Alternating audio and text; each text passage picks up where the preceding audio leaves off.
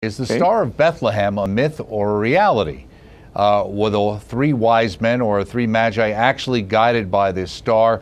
What really happened there? And, that has a whole bunch of questions that, might even come into play, like what year was our Lord born? Was it 1 AD? It wasn't really that. It was 3 BC or 2 BC. And how much does us knowing those facts specifically matter? Yeah, well, first, I might answer the second question first. I don't think it really is of great consequence to all of the huge historical realities. We do know the gift of the Holy Spirit, the resurrection and glory, the passion of Jesus, and the virginal birth of Mary and his conception by the Holy Spirit. I mean, these are the big truths.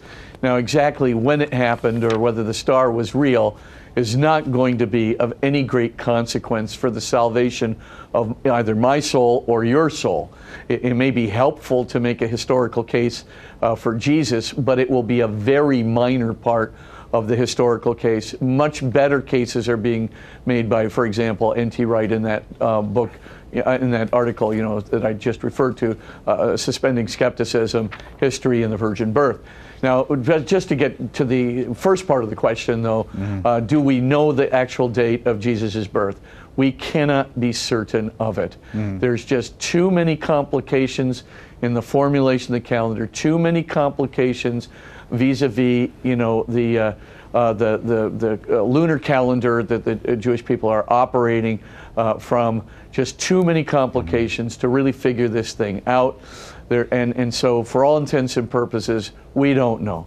Can we have reasonable probability that it's somewhere between 3 BC and 1 AD? Yes, we can have reasonable probability, but trying to get further precision is difficult.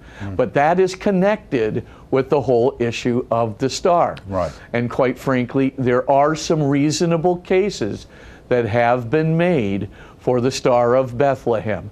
One of them was a film. It might have been an EWTN production, or at least it was run. We aired it on EWTN. We did air it on EWTN a couple of years ago, right? That's right. And it was done by an attorney who basically had looked at the astronomical evidence and had tried, given those operating parameters of 3 BC to 1 AD, he'd made a pretty interesting case, for, what would the star have been like? Why would it have seemed to have traveled in the way that it did? And it was a plausible case.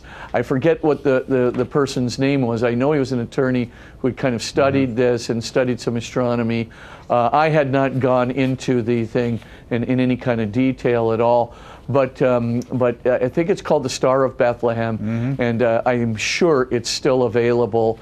And you might even be able to get some snippets of it from YouTube.